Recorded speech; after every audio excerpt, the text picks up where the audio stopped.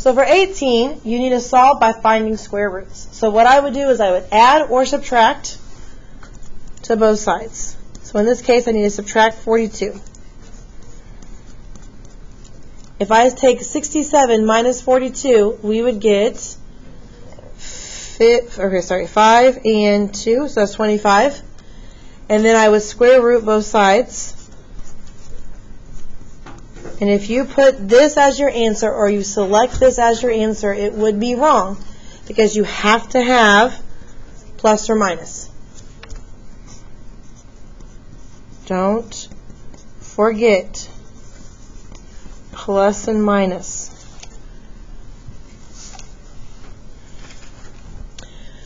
Okay, for number 19, we have to set up the equation first. So it says, consider the square below. What is the value of x if the area of the square is 81 square units? So you have to think, okay, how do you find the area of a square? You do side times side. That means you're doing this right here twice. So x minus 4 squared equals 81. Okay, because 81 is the area. The whole idea is finding the missing x once you have the area. So I would square root both sides, canceling my 2 out. I get x minus 4 equals plus or minus 9. Then I add 4. So what does this look like? You would go positive 4 plus 9 and positive 4 minus 9. Okay, you're only changing the 9 because it's a plus or minus in front of the 9, not the 4. So 9 and 4 make 13, and 4 minus 9 make negative 5. Now, when we solved this in class, we talked about how this was a story problem and how it's a measurement. Measurement cannot be measured with negative amount. So we can't use a negative. So my only solution is the 13.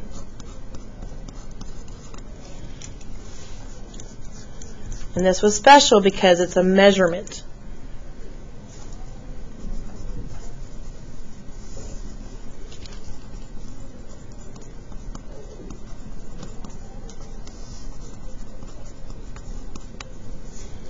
Okay, measurement is not negative. Okay, for number 20, this says to solve. It does not tell you to factor. So I would look to see, like, okay, well, can I factor this by doing 1 times 28 and trying to get to negative 11. So the factors of 28 are 1 and 28, 2 and 14, 4 and 7. If my goal is to get to negative 11, can I do that using any of these pairs? I can. So, if I use 4 and 7, I would have to make them both negative. I'll move this out.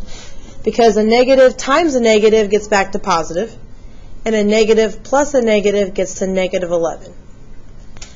So now that I know that this works, this is a factoring problem.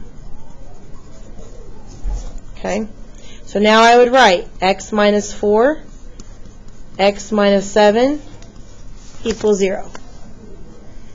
And in class, we have discussed many, many times that when you're just having regular x factor and you have to solve it, your answer is the opposite of these numbers. So if my two factors are negative 4 and negative 7, I know that my actual solution is positive 4, positive 7, because the signs are opposite going from here to here, okay?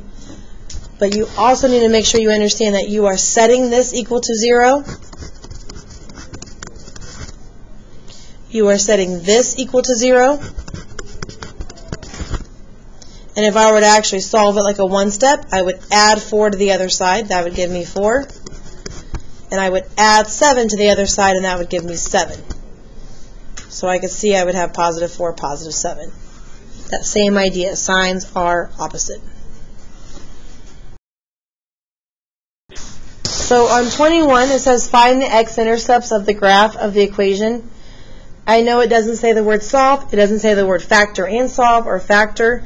So we're going to make a note that this is a factor and solve problem.